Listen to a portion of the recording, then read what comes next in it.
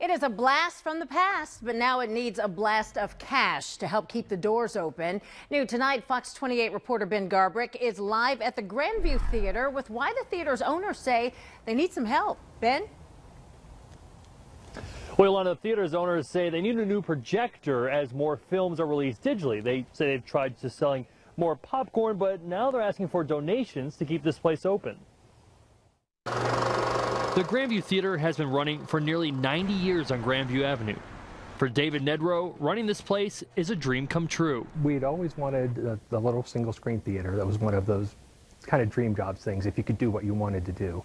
And there aren't that many of them left. Getting a movie onto the screen here is not an easy process. Fortunately, with this type of setup, you only have to do this once. David has to string miles of film through multiple machines. And that's pretty much it.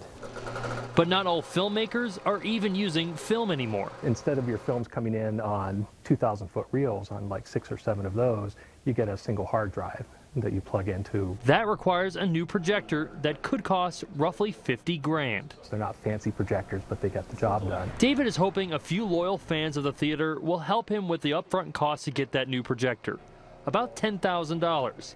If they can't come up with the money, they may have to think about closing for good. The problem is that comes with a significant cost because you're replacing everything you have, with the exception of your sound system if you're lucky.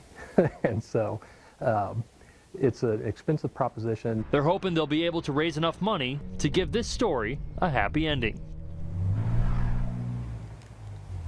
And we put the information on where to go to donate on our website, and there are some perks if you decide to donate, including some free popcorn for a small donation. Live in Grandview Heights, I'm Ben Garbarek, Fox 28 News.